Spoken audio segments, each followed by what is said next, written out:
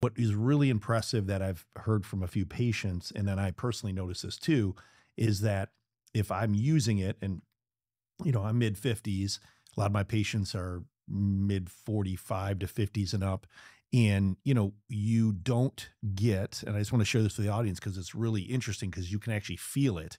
So if you are, and this is most of my patients, we are, exercising a lot, and lifting weights and doing sports and riding bikes and blah, blah, blah.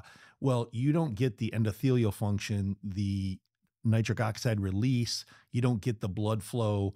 You don't get that kind of, I call it warming up. It's like when I was 30, I did not understand, or 25, when I would play a sport or work out with somebody 55 or 60, that they needed 15, 20 minutes to warm up.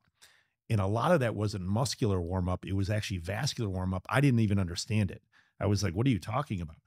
But what I notice is that when I optimize the nitric oxide pool and I'm using it more frequently, especially before exercise, not only do I feel better and perform better, but I recover better.